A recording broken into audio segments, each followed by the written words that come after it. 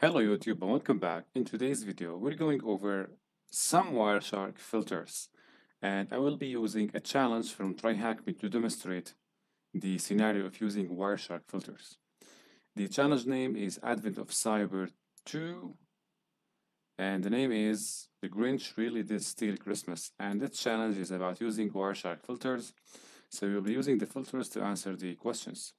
But before talking about the scenario, let's dig deep about some filters that we will be using for the case we are having. So first thing, how to filter for protocols.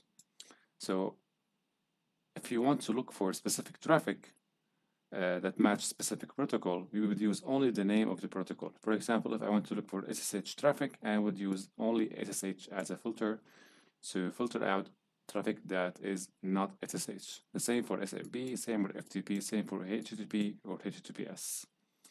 Now, if you want to filter for ports, so all you have to do is to know just if the port number and the type of the port, if it does belong to TCP protocol or if it does belong to UDP.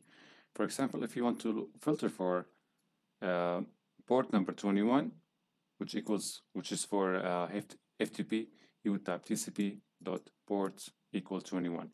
Same if you are filtering for UDP port, you would type UDP instead of TCP and the port number. Simple and easy.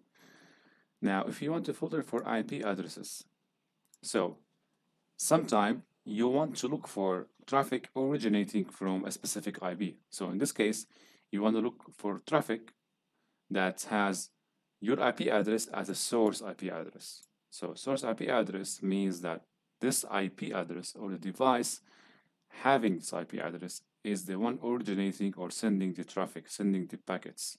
So we would look for that IP with this formula. Now, if you want to look for the IP address that is receiving the packet, we would type destination. All right. Now, let's see how we can filter for HTTP requests. And this is very useful if you are doing troubleshooting or if you want to look for HTTP pages in the response code. So we would use HTTP request.method as a formula. And then we put the equal sign, double equal sign, and here we specify the type of the HTTP request we want to filter. So get, post, and head. And we have other filters, but most probably you only need to filter for get and post. Okay. All right. Now let's head to the challenge. So we have 3 packet captures. Okay. And we're going to be opening them one by one in Wireshark to answer the questions. So here's the Wireshark. I'm going to open pcap 1. Okay, great. Now here, let's go over the questions and answer them. So open pcap1.pcap in Wireshark. What is the IP address that initiates icmp ping?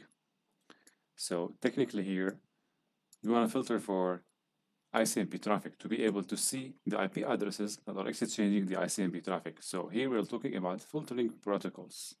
So to filter protocol, we simply type the name of the protocol. So here, in the case of icmp, I would type icmp,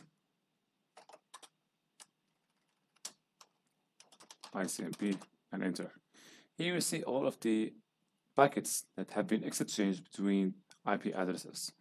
In the question, we're looking for the IP address that has initiated the icmp request. So we would look over the source, okay, because we're looking for the IP that initiates. And we see here that the first packet originates from 10.11.32 and the destination is 10.10.15.52. So here the IP address is 10.11.32 and this is the answer. If we only wanted, next question, if we only wanted to see HTTP GET request in our pcap1.pcap file, what filter would we use? So here, filtering for HTTP request. So we type http.request.method and we specify the request. So in our case, it is GET. Here we see all of the HTTP GET requests. And as you can see, in all the packets, the source or the IP address is always the source here, and we see the destination. So here, because we're talking about GET request only. So in the source column, we see only one IP. Destination column, we see only one IP, indicating that these are the GET requests. So next question is based on that. Now apply this filter to pcap1.pcap in Wireshark. What's the name of the article that the IP address 10.10.16.67.199 visited? So here, as you can see, the source column contains the packets originated from the IP mentioned in the question. Now all we have to do is to find the name of the article, okay? So we need to look for or look through the packets, the GET packets, all right? And note you need to expand the hypertext transfer protocol section here, expand the row here to be able to see the full URL that was requested by the IP address. By inspecting the full URL, we will be able to get an idea of what is the page that has been requested by the IP address, and hence increasing the chances that the article name is written in the URL. So let's see here. So as you can see, if we scroll through these requests, we see here request to JavaScript file. We're not interested in that. Let's go down.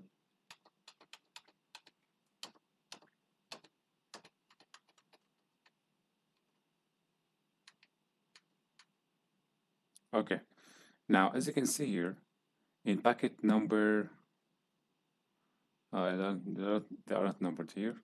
Packet number 475. We see here the referrer HTTP.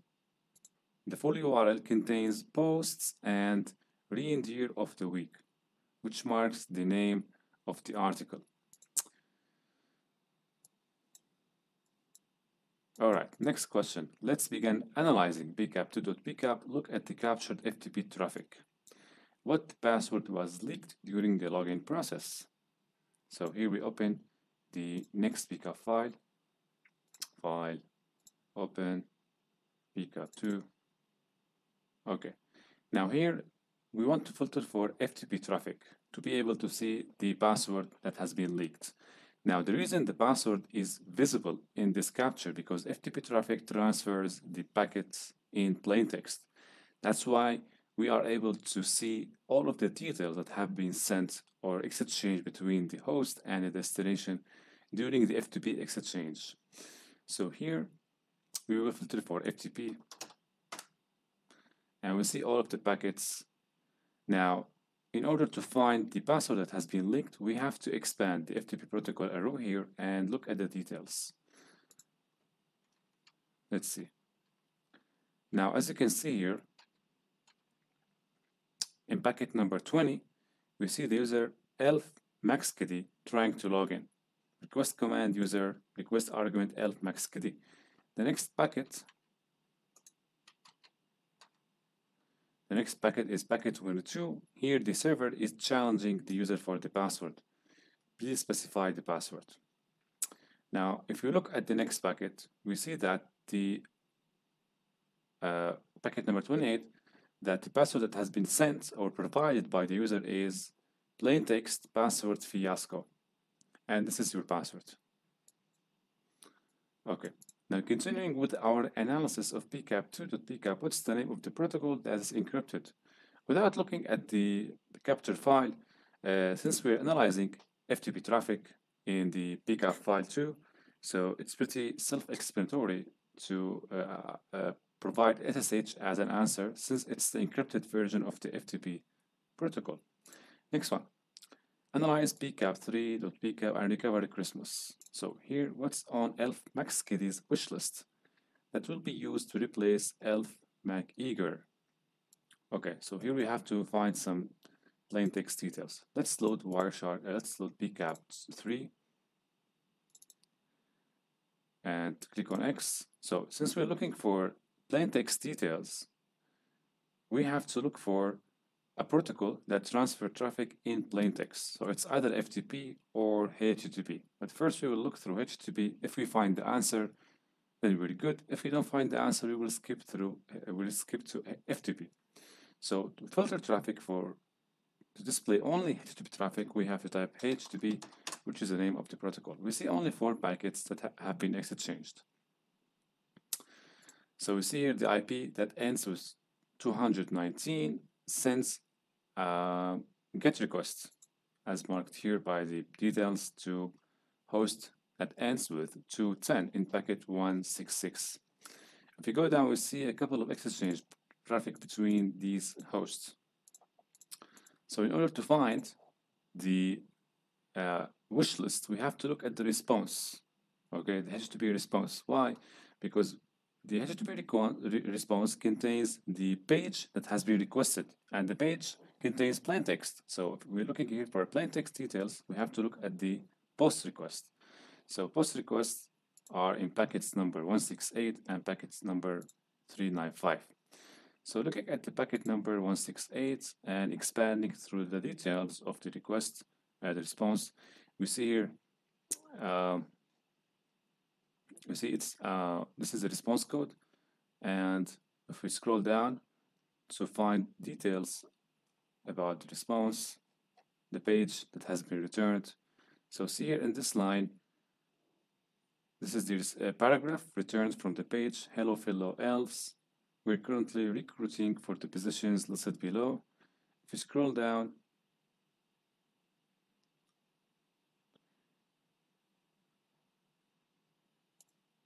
okay, this marks the end of the request. Fine. Now, in order to make your analysis efficient, we can export the HTTP objects. So exporting the HTTP objects will export all of the files that have been transferred in the exchange process. So we go to Edit, Export. I think I forgot where it was. So Export HTTP. And here we see 2 files. Okay.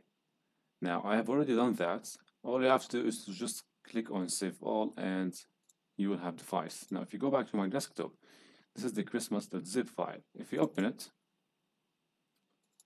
we see here a couple of files, and among the files we see Elf Max Kitty wishlist. You open that file,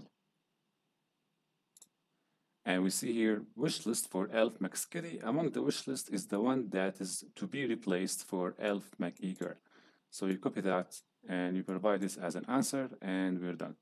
It was a nice challenge.